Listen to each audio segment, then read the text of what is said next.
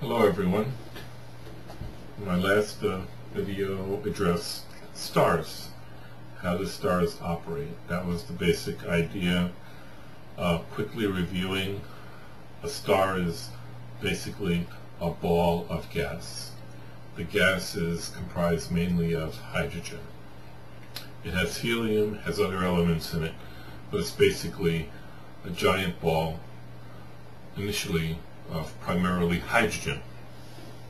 What happens is that there's a couple of forces at play that generate the behavior of a star. What are those? Well, the energy of a star, once it gets hot enough in its core, is nuclear fusion. But why doesn't the star just kind of dissipate from all the heat? Well, it's because the overlayers of the star, that weight, in a sense, that gravitational pull, contains the core.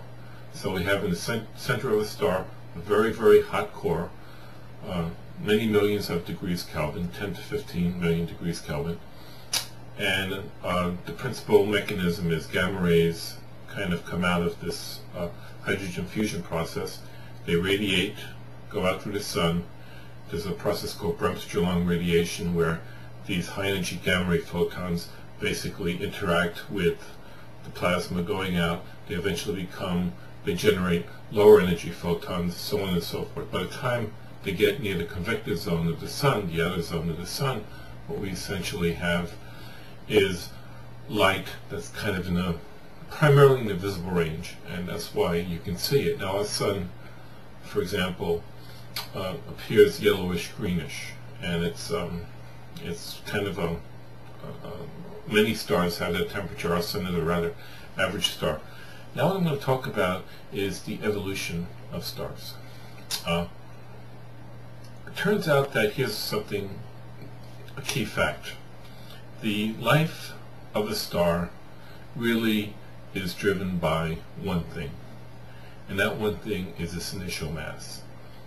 If a star is a mass of around the sun, one solar mass, or somewhat less, it tends to have a very long, stable lifetime. However, if a star is on the order of 3, 4, 5 times the mass of the sun, it turns out that the star has a very fast, furious life. Now, you might think, well, a large star ought to live longer. Why does it have a shorter life versus a small star which has less hydrogen? Why does it have a longer life? Well, the answer has to do with the fact that a large star has a core that is much higher temperature and pressure.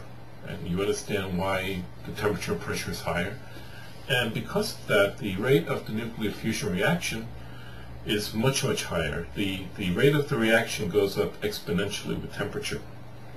So the net result is that a large star will live many orders of magnitude shorter duration than a yellow star or a light star. And it's also interesting, it'll have a very dramatic ending. A heavy star will eventually explode on itself when it goes into an unstable phase. Again, before I jump to that, we need to talk a little bit about categorizing stars, and I'm going to talk about it's called the HR diagram. You'll see what that means as I get into the I'm going to go to the slides pretty soon, because you must get pretty tired of looking at me. I can move my hands and do a couple things. One other thing before I leave my in persona part of this lecture is stars come in different sizes, and their size in some sense depends on their age. A very large star, it's big, it's called a supergiant. These tend to be older stars, and they're going to be, they'll kind of fill up the screen.